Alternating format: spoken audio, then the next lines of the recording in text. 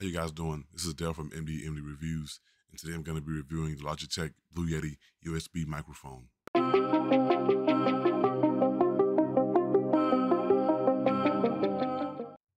Here we are, the famous Logitech Blue Yeti. I know over the years I've taken shots at this microphone, and I said to myself, let me get one because I want to see what the big fuss is about. Anytime I use condenser microphones, I always like to keep the volume low, and I like to have it close to me. I think it's like not the same with any kind of microphone, but I do that so I don't have to talk louder and have the gain up higher. That's just whenever I use condenser microphones, I'm much more cognizant not to like purposefully speak loud or make sure my volume isn't loud, and I keep the gain low so that it doesn't pick up any background. Well, I keep the gain low and keep the mic close to me so it doesn't pick up any background noises. And I've said that on the previous videos as well, when I reviewed other microphones. But I wanted to get my hands on a Blue Yeti, and so you guys can see right here.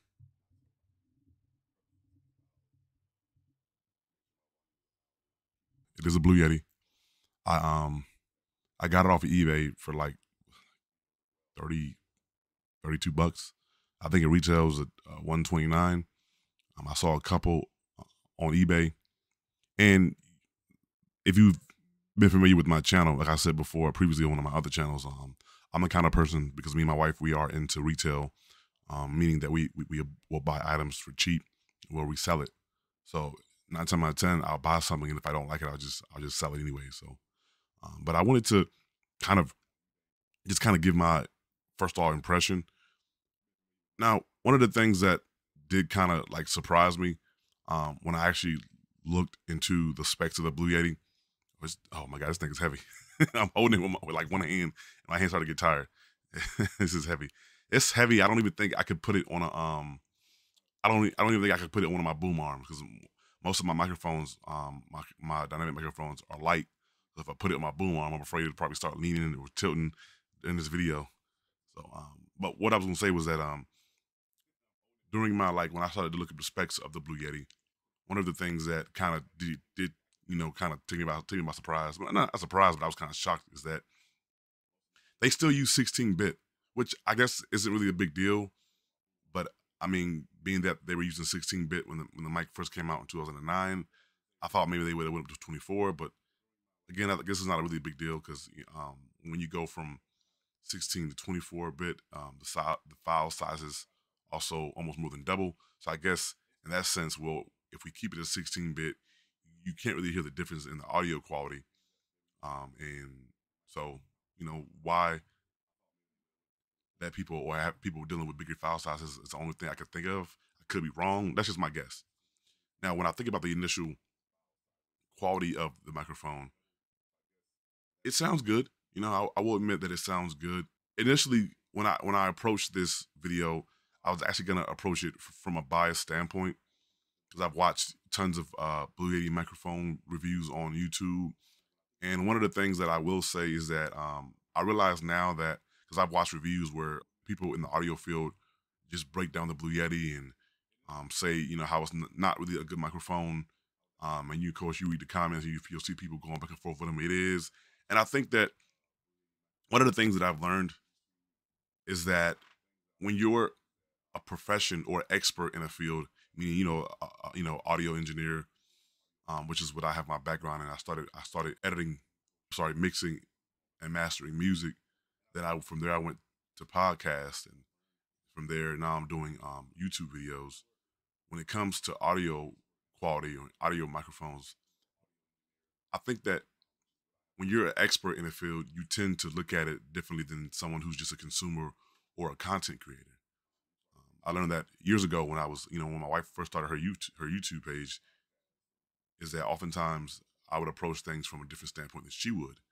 Her mindset was, well, can I plug it up, use it, and can I hear myself talk? If I play back, yes, okay then. She didn't care about the fact that it was a condenser or a dynamic microphone. Those are things that I cared about because of my music background and audio background that I had. So oftentimes, one of the things that I learned from that is that, yes, those YouTube videos, I find myself watching them for hours because I'm an audio geek. Anything audio, monitors, analog, mixers, audio interfaces, I find myself watching those for hours. But sometimes I feel like people like myself, when you're an expert in a field, you tend to overcomplicate it for a consumer. Even when people have asked me over the years, friends and family, hey, I want to start, content creation, or I want to start a podcast with, with no video, just audio. What microphones should I get? And even then, I look back now and be like, I think about how I overcomplicated it for them. And they're like, well, look, listen, man, I just want to know. I mean, plug the microphone into my computer or mixer or audio interface, whatever, and can I use it? And does it sound good? The answer to that is yes. So oftentimes when I watched different YouTube videos on the Blue Yeti, or even myself, how I thought about it, because everyone that watches my channel know that I'm not really a big fan of condenser microphones. I'll get more to that later. Oftentimes when you're an expert in the field, you tend to overcomplicate things for people that just want to buy it and just use it out of the box. And I've been guilty of that myself. So for me, the Blue Yeti, it does sound good. It's definitely it's a bit heavy. It's very heavy. My arms start to get tired. I see now that it's steady dropping. My arms getting tired. It's dropping, so it's cool. But I just wanted to kind of see how it sounds as I talk. I hope you're listening to how it sounds. Maybe I'll do a comparison to one of my other microphones soon in the future. But for now, I just kind of wanted to just discuss the things that I just discussed. It's I think when it comes to microphones or even brands of anything, people seem to be loyal to brands. I don't think they care if it's like a condenser or dynamic or 24-bit, 16-bit. People don't really care. What they care about is if I hook it up, cut it on, can I use it? Is the audio clear? Yes. Now, I'll go back to what I was saying earlier about why I tend not to lean more towards condenser microphones. Hey, don't mind me if I start to drop the microphone as I'm talking, because boy, it get a little heavy. I had to take a little break. But what I'll say is that I tend to lean more towards dynamic microphones, as I've stated in the past. Behind me, right here, it's a partition. It's this is my wife's lounge. We have a sectional couch and a 65-inch TV right there behind us. So I got this big partition up so you don't see the TV and the couch. But oftentimes when I've been recording, when I've been doing YouTube reviews, or I do a YouTube review, my kids would walk by or ask me a question. And sometimes, a lot of times, I might say, hold on, and continue on my point on the YouTube video and have to cut out the part where I paused. But they could be talking right behind me while I'm talking right now. They're not here right now. So I'm saying in past videos, I could be talking like right now, and they'll be talking behind me, not loud, but you can't hear them because I'm using a dynamic microphone. Like I've said before, or at that time, right now I'm using the Blue Yeti. At that time, I was using the dynamic microphone, and you can't hear them because the sensitivity level on the dynamic microphones are not as sensitive as condenser microphones, so you really can't hear them. That's why I personally prefer dynamic microphones, because I know, one, I'm not in an environment where I can control the noise level in my room. Right beside me, right here, my I have a humidifier in my basement. It's going. It's loud. I can hear it. My point is, that's why I choose dynamic microphones. I know that I can't control the noise level in the room that I'm in. I have kids that are home. Usually they're upstairs playing when I'm recording these YouTube reviews, and they're boom, boom, bam, boom, boom, bam. And if I feel like if I was to use condenser microphone, you can maybe hear them. Again, maybe that's just my own bias, or because of just being in the past, have been in a recording studio background or environment. So I tend not to like those kind of microphones. Now, if I'm in an environment where in the past I've done spoken word, or I've dealt with certain artists is, oh yes, I love condenser microphones. I prefer them in that kind of environment. So for me, that's why I don't. I prefer not to use condenser microphones while doing reviews, product reviews. Will that change? Maybe it will. Now, what I will say is that you could actually argue now that everything I said is actually irrelevant, and I say that because now most modern video editing softwares or OBS, which is what I'm using to record this video on, they all have something called noise suppression. Even on video calls like Zoom and Google Meets, they have a noise suppression plugin. So you could say, well, Dale, you could actually just put on noise suppression, and you'll be right. But oftentimes, like I said before, the way that we view things, meaning people in general, is just from our background and our expertise. Does that make it that mean that it's right at that particular point in time? No, we're just used to what we do, and we're content with that. It's like my wife is in the hair field, cosmetologist. Oftentimes when she'll see a wig and be like, oh man, that's busted, and she's not saying it to be derogatory or to be malicious. She's saying from her expertise, whoever did the wig or whoever did that specific hairstyle didn't do a very good job, because her eyes look at things differently than the way that I do. And I know in the past I'd be like, well, babe, it looks good to me. And over the years, as we've had conversations, you just come to the conclusion that I just did about microphones. Because she's in that field, her eyes are trained to see things that my eyes are not trained to see. I'm a consumer. I just think it looks nice. The hairstyles look nice and yada, yada, yada. And the end of it, she's actually trained to put weaves together from scratch and to do certain hairstyles and to spend hours doing weaving people dreadlocks and people hair. So from her perspective, it's different, And so I think that what I've learned over the years is that people who have expertise in certain fields, you have to really learn to bring whatever knowledge that you have of a thing, especially if you're doing it on the scale of a YouTube or anything like that. You have to just bring it down to the level of the people that are consuming the content, because 9 times out of 10, they don't care about this spec and that spec, and it sounds good, and you can treat the room and you can't treat the room, or it's less sensitive. They don't care. Give me a microphone that works. I can plug it in. I can use a noise suppression plug-in, yada yada yada. Keep it pushing. So my opinion of the Blue Yeti actually has changed. Even as I have paused certain segments of the video and listened to the playback to make sure the audio quality is good and it's not picking up too much background noises, I will say I'm impressed with the Blue Yeti. I'm really impressed with it. Will I use it again in the future? Probably. Yeah, probably. You know, but because I will say that because me and my wife do e-commerce, probably will post it online for sale and see how much it goes for. So if you don't see it, don't don't don't let that bother you. I was actually had my eye on another microphone.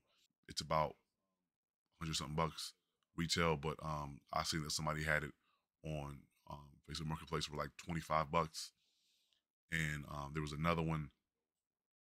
It was also, I seen the same microphone on eBay for like 27, 30 bucks. So I'm the kind of person, like, if I know something's will if I know something is expensive or something is has a higher retail cost and I can get it for cheaper, I'll do that for two reasons. One, I can get it, see how it sounds, because I'm into that kind of stuff. Like I said, I'm an audio geek. That's what I do.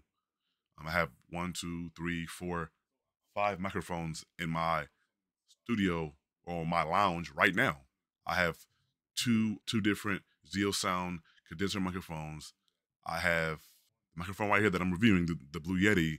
Then I have another dynamic microphone right here. I have another one on my shelf over there. 2 dynamic microphones in my lounge, and I have 3 condenser microphones. I'm an audio junkie, geek, but I'm also in the e-commerce. So when I find that I no longer use it, I'll get it, post it online, and I'll sell it. So for me, it's a double whammy because I get to review audio gear, which is my passion. Even before me doing YouTube videos, that's my passion. And then I get to sell it and make money off of it, make more than what I paid for off of it. So it's a profit. So again, just to conclude this video, the Blue Yeti, if I was to ask myself or ask you guys, who is it for? I think it's for anybody who likes how it looks. They're familiar with the brand. They know they make good product. They were recently, well, I like recently, but they were bought out by Logitech. That's why in the intro I said the Logitech Blue Yeti. They were bought by Logitech, which is a pretty well-known company. They make good products, so I wouldn't have any problems with there. But upon doing my research about the Blue Yeti, I had found that Logitech hadn't really done any improvement to the Blue Yeti as it relates to specs. So since they acquired it, it's just kind of just been continuing, having the prices kind of the same or coming out with different mics, but nothing's really changed. It is kind of riding what the previous company Blue Yeti built. They're kind of riding that money train. So, but for that, it is what it is. Decent mic, audio quality is good. It's great. Even when I listen back to the audio from the Blue Yeti, it doesn't really pick up too much background noises. Maybe that's because I have the volume low, but it's a good microphone. If you want to know, should you buy it? Yeah, definitely go out and buy it. Like I said before, if you're in an area where you can't control the noise, you can easily use a noise suppression. If you're somebody and you're like, well, I don't want to have to use a noise suppression. If you're somebody that you just want to be able to get you a webcam or use the webcam on your laptop or your Chromebook, hook up a microphone and just use it. And you're like, I don't want anything that's going to pick up any background noises. Well, I would say get you a dynamic microphone. If you're familiar with different softwares and know how to add basic plugins like that, get the Blue Yeti. Real quick, I realized that the video I did, the Blue Yeti review, it's over, it's ended, but I did want to do something real quick. In the link below, I left a link of an artist years ago. It was like 2015, 2014. I recorded a live album, and what I did was, at the time, I did something that's probably unconventional.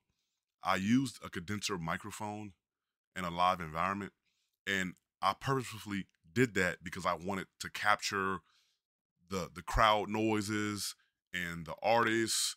And so I'm gonna leave a link to that song in the description. I want you to check it out.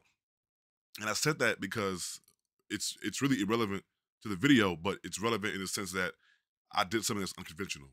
Usually in live sound performances, artists use dynamic microphones. They rarely ever use condenser microphones. So I did something that was unconventional. But I did that because at the time I wanted to be creative and I wanted to capture the crowd and her singing over over the crowd and the vocals. So I'll leave a link to that in the description below. Check it out. I hope you enjoy it. She's a beautiful artist with a beautiful voice. Her name is Heather Longbine. I'm not sure if she has any music out. I know years ago when I was talking to her, she said that she was thinking about it, but I'm not sure if she does. But this is one song that I captured of her. Again, what I did was very unconventional because you don't use condenser microphones in live environments. Because of that reason alone, they're very sensitive. They'll pick up everything in the room. But in this instance, I did something unconventional on purpose because I wanted to capture the crowd and her singing. So you'll see it. It's a beautiful song. So again, Dale from Indie Reviews. Thank you for watching my video. Please like and subscribe. It helps the channel out a lot. I put a lot of work into these videos. Thank you for watching. Peace.